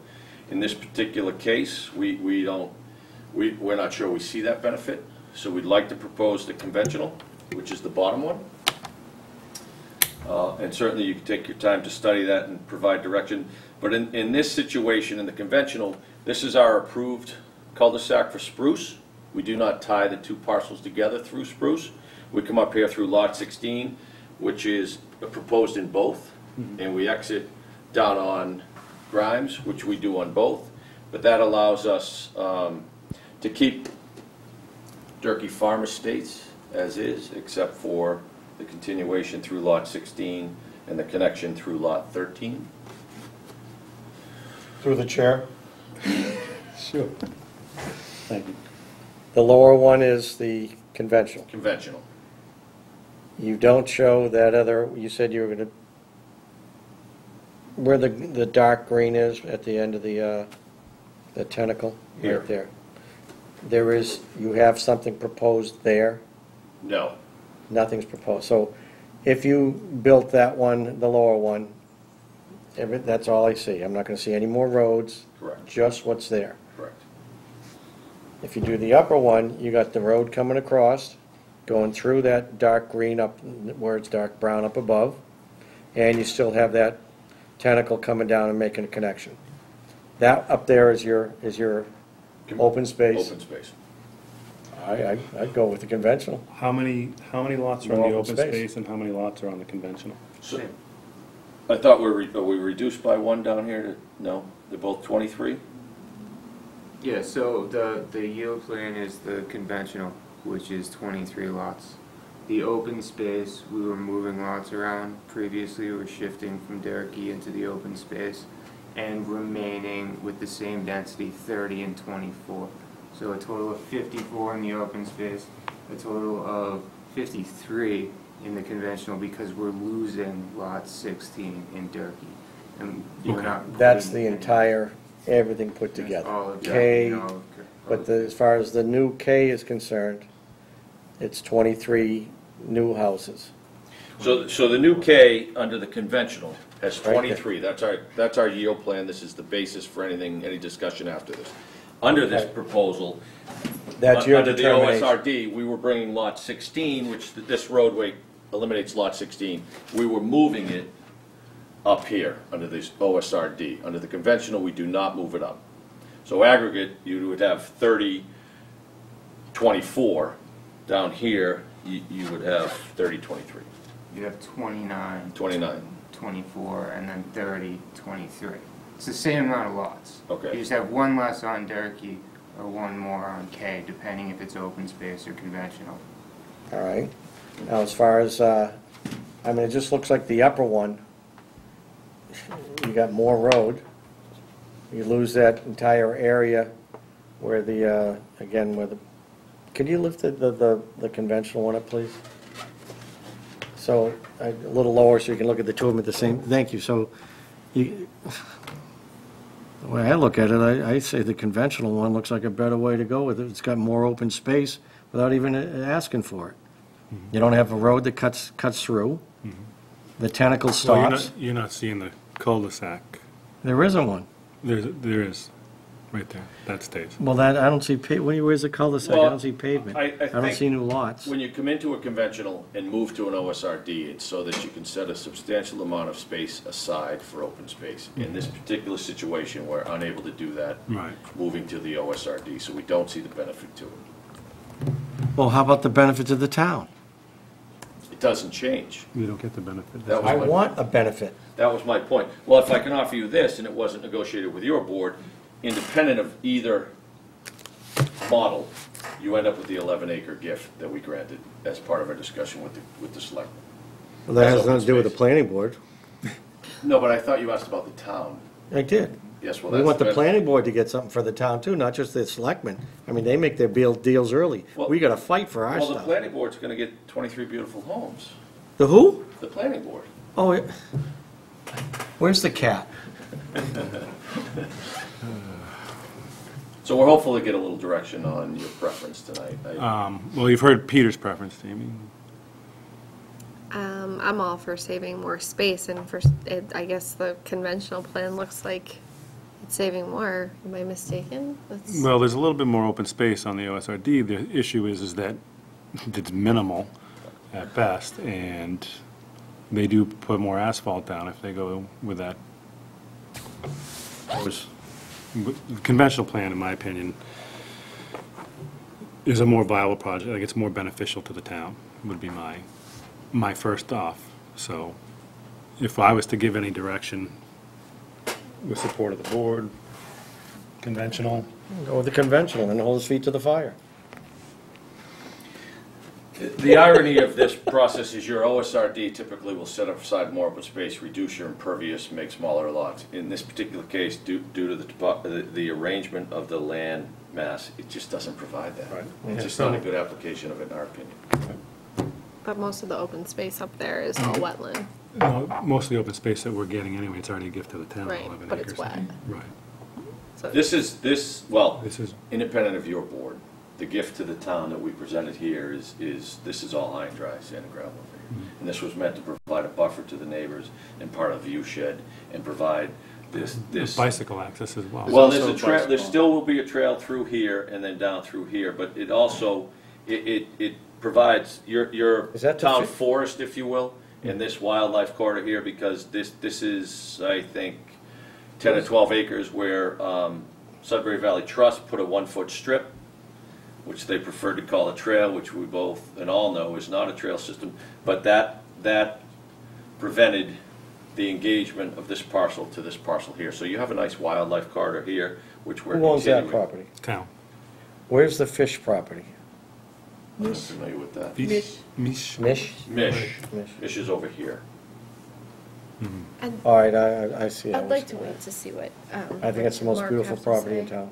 Okay, so no direction on you, no opinion on I'd yours. like to see what they have to say on it. So, 2 out of 5 members, because we're missing 2, would say that the conventional would be more preferable. We have 1 abstaining member. So.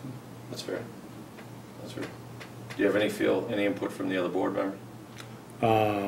My quick conversation with Richard today, conventional, Mark said a conversation between you and him should take place. Okay, that's fine. All right? Yep. Who's refereeing? No kidding. You. Okay. But we are in your the role, preliminary isn't it? hearing, we are in the preliminary subdivision Through the chair. process. Yes. And there has been discussion about a site walk and continuing it, so When are you planning the sidewalk?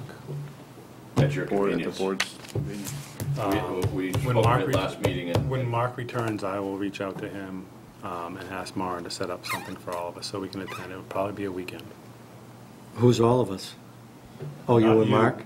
Oh, So, with all due respect, we'd asked a month ago to hopefully schedule it, and I don't think that has happened yet, but we're hopeful that we could do a site walk prior to your next hearing, if at all possible. So I would think it would be me and the vice chair that should attend, so, but I want to bring the other members up to speed, so. you talking to me? No, I'm looking at Maren. Okay, so for scheduling a site visit, you can send out the email anytime. Okay. I'm out next week, so I don't want to delay that schedule. Okay, So I'll not communicate yet. with Where you The going Vice now? Chair, would you have time on a weekend for an hour, Jamie? Not on Saturday. Not on a Saturday? Do we want to do? When's your next hearing? Second? Next meeting date is November 2nd. We can hunting do it season. I guess. Monday's the 9th. Good. Can I bring my Through the bow? chair.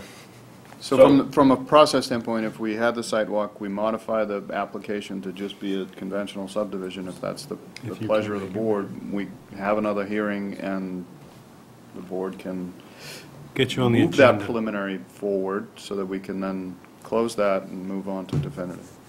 That would be the hope that we, I think we can do that. So we'll wait through your agent for And the sidewalk. You might hear from me directly, she'll be on vacation. Okay. but I'll normally come- in an OSRD, because it's a special permit, there's more of a peer review, and Green gets involved. I would think that if we're just going conventional, we're trying to get the acquiescence that, yes, it's conventional is the way to go, and yes, that's it. And then we move to definitive, and that's when the engineering starts and the peer review starts and so forth. So I don't think there's any reason to, No, it would to be, engage it would be two Green. members of this board will do the walk. Yeah. So, Okay. And Jamie said this weekend might not work for her as well. We'll remain flexible with your schedule. We're readily available. All right. Well, thank you for your time. Okay, thank you. Thank you both.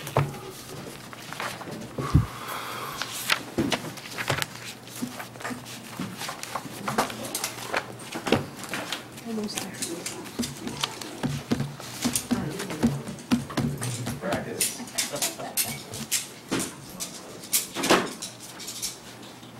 I'm exhausted. Okay, Board business. yes. Town meeting warrant article recommendations. Master Plan Implementation Committee has requested $80,000. That's Article 12B. And wondering if you care to make a board recommendation on that to be, and if you do that tonight, it would be printed in the town meeting report. That's what Hannah's waiting for.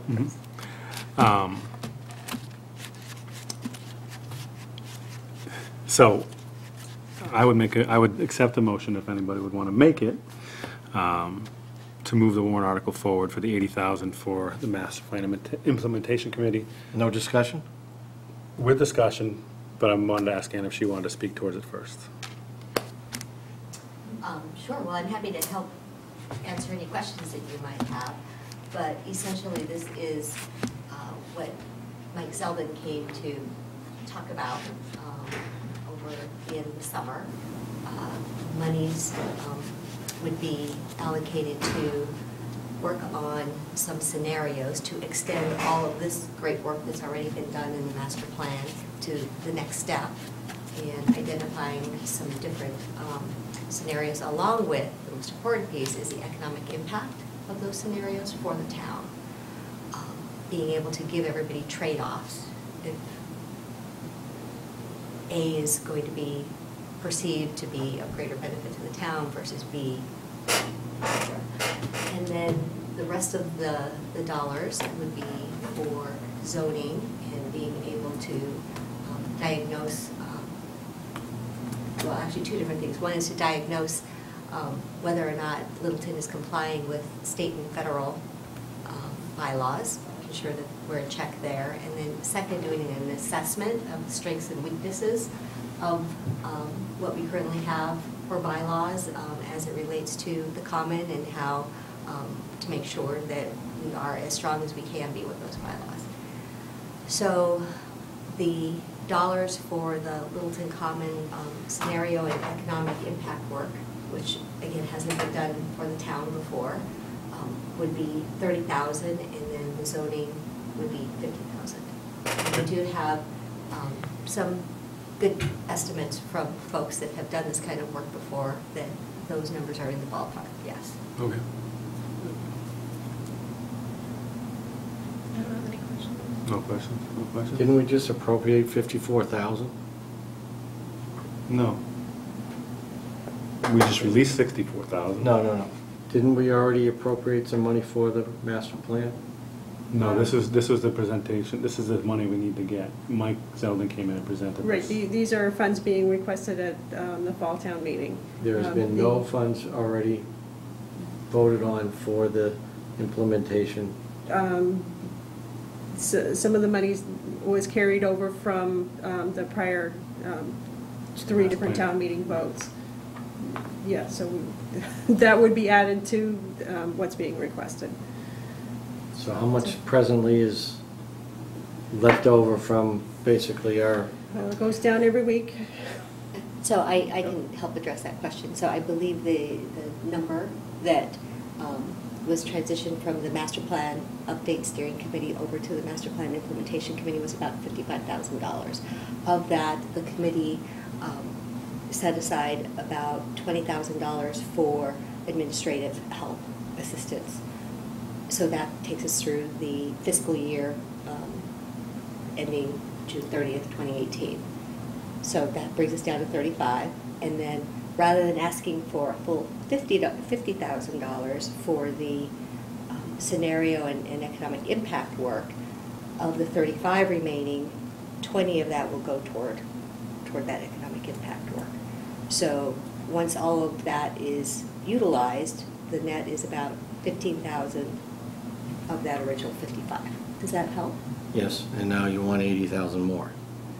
That is, yes. Yeah, that's So- right. 80,000 more. So, yes. Not 50, 80. 50 and 30. Going to 2 different places. You can do your math any way you want. 180 grand, correct? Yes. The Master Plan Implementation Committee requests your support. Through the chair, I'd like to make a motion to support the implementation committee and granting them their $80,000. Second. So motion's been made and second to support your request for the $80,000 from the planning board. Wonderful. Or as I see it, 50 and 30. The committee thanks you. Thanks, Right. thanks for your patience One more tonight, too. year. Well, this is your chair next year. What is? She's your chair. Gonna vote? All right, bills and payroll done? Yeah, thank you very much. There were draft minutes from February 22nd. Well done. Wait till I adjourn. Keep going. So, I'd like to make a motion to adjourn? make a motion to accept the minutes? Huh? Approve the minutes? Minutes. So be it. You're not the chair. I made a motion. That was so be it. Right. That was my Seconds. motion. Second. All those in favor? Aye. Through the chair, aye. Aye. 2 construction inspection reports to accept, Durkey Farms number 28, Cooper Farms number 7 and 8. I'll entertain a motion. I'll make a motion to approve the inspection reports for Durkey and Cooper. Oh, now you need me. Second. All those in favor? Aye. I can't vote on Cooper, so no. Okay, we'll table that one. If it's all right with you. All right, so we will not, Tabled. can you change your motion to just I'll accept the withdraw. reports for Durkey? I will change my motion to approve just the inspection reports for Durkey and not Cooper. We'll table Cooper. I have a question on some of these things here, seeing as how I had no, I should recuse myself from anything having anything to do with Cooper Farms. It's just the smartest way to go, correct? Correct. Wouldn't you say? Yes. So be it. So it stands, so it is written, so it shall be done. First and a second, nothing on Cooper was in that one, that was all Durkey. So be it. All in favor? Aye. Aye. Okay. One more motion, please. I'll make a motion that we adjourn the meeting.